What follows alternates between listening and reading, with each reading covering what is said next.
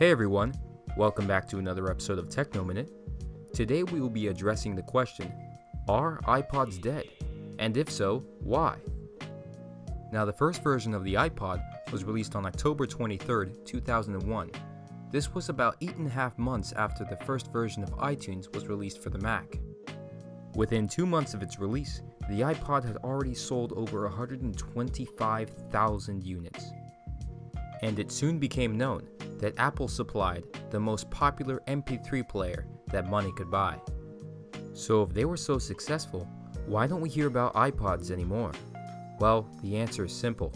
Unfortunately, the world of smartphones has taken over.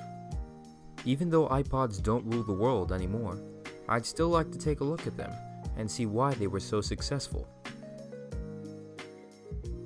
With me I have the 6th generation iPod Nano, the iPod Mini, the 2nd generation iPod Touch, and an iPhone 6 for reference.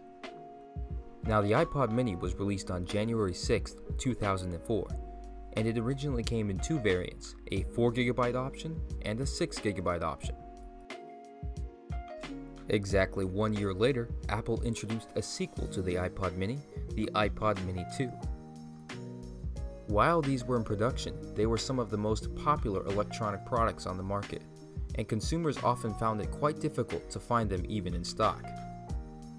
In 2008, Apple released the iPod Touch 2nd generation, which also came in 2 separate variants, an 8GB version and a 16GB version.